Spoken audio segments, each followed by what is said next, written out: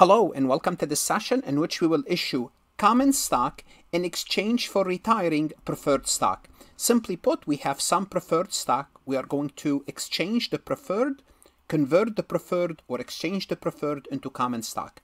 Let's go ahead and get started. Adam Corporation issued 1,000 shares of $10 par value stock.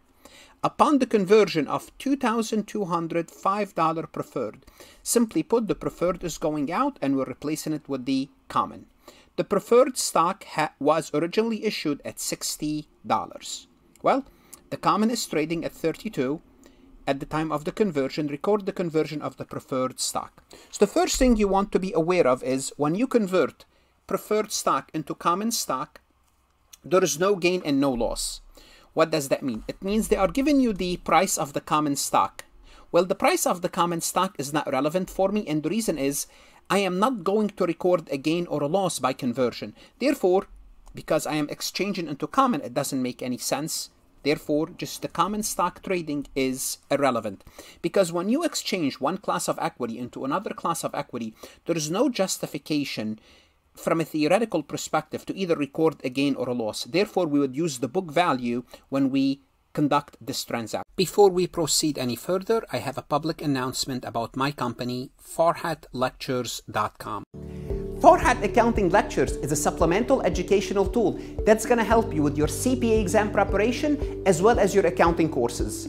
My CPA material is aligned with your CPA review course such as Becker, Roger, Wiley, Gleam, Miles. My accounting courses are aligned with your accounting courses, broken down by chapter and topics.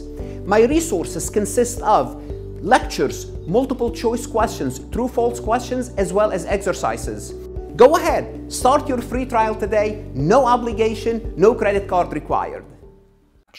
Now we are giving the preferred stock original issuance of $60. Now this is important because we want to know how much preferred stock we have on the books because we are going to retire those preferred stock. So let's go ahead and get started.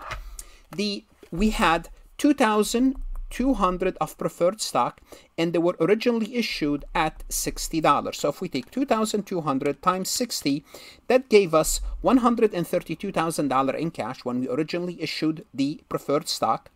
Then we are going to credit preferred stock 2,200 times the par value of 5, 2,200 times 5, that's 11,000. That's the preferred stock that we have on the books now. And the remainder is additional paid in capital preferred stock, which is 21,000. So this is how much we got when we issued those preferred stock. So on the books, on the balance sheet right now, we have 121,000 in APIC preferred stock and 11,000 in preferred stock. Now, what are we going to do? We are going to eliminate those preferred stock and in return issue common stock. Well, let's start with the simple part of it. Let's eliminate the preferred stock. Well, we're going to have to debit preferred stock 11,000 to make it go down to 0. We're going to have to debit preferred stock APIC 121, bring it down to 0. Now what we did is we removed the preferred stock. Well, we're not done yet. We're halfway through. We removed the preferred. Now we need to issue the common. How to issue the common stock? Well, we need to know that when you credit common stock, it's the number of shares times the par value that's giving. So the number of shares in this example is 1,000 shares times the par value of a $10. Therefore, we will get for common stock 10,000.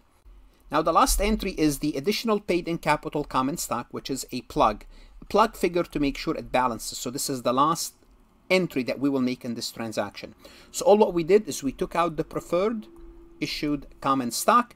There is no gain and no loss. Now, if you want to, you could compute whether there's a gain or a loss, but you cannot book a gain or a loss by exchanging your own common stock. Just like when you sell and buy your own stock as treasury stock, you cannot book a gain or a loss. Simply put, the general rule is this: unless you are Enron, when you deal with your own equity, buying and selling your equity, you cannot book a gain or a loss. It cannot be seen as a transaction that goes on the income statement. What should you do now? Go to Farhat Lectures, look at additional resources that's going to help you, whether you are an accounting student or a CPA candidate, CMA candidate, or any other certification, accounting certification or professional certification you're studying for. Invest in yourself, invest in your career.